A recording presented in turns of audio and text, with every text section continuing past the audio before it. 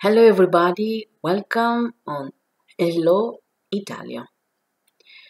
Today, as you can see on the whiteboard, we are going to do the simple past in Italian is passato, prossimo. Okay? We have the adverbs for the simple past in Italian. Ieri, yesterday. La scorsa settimana, la scorsa is last. Week, settimana, week. And l'anno scorso is last, scorso, year, okay? Let's see the two examples. The first, ieri siete andati al mare? Ieri siete andati al mare? A question? Or did you go to the sea yesterday? Okay. And the second is la settimana scorsa hanno prenotato, this is the verb, hanno prenotato l'hotel. Last week they booked the hotel. Okay, let's see how to do the simple past, so il passato prossimo in Italian. We have to use the present of the verbs to be or to have plus the past participle, okay? Let's see, in fact, siete andati is siete andati.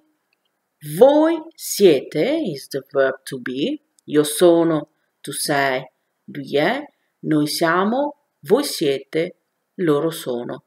Voi siete is you are, okay? The second person at the plural.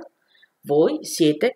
Andati is the past participle, okay?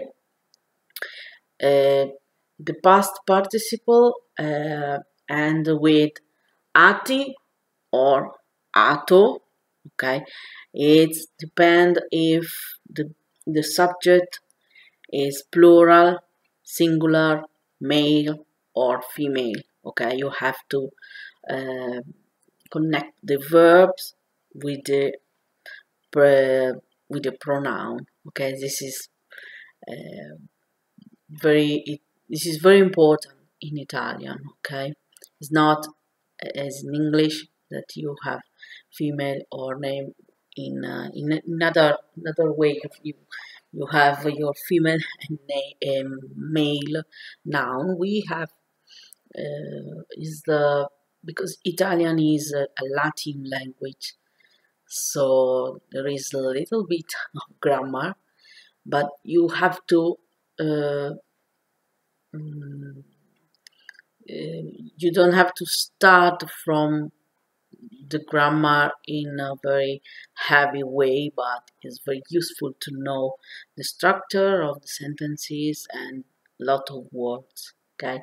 So this is for today simple past, passato prossimo. As always, leave a thumb up and a comment, because the comments are very useful for you, because I can answer to your questions and make better videos for all of you, okay? Italian is a very beautiful language, but you have to listen in a lot and practice a lot, okay? And I'm here to help you to improve and to become a very good Italian speaker. Okay, so we will see in the next video. Thank you for watching me and have a great day. Bye bye.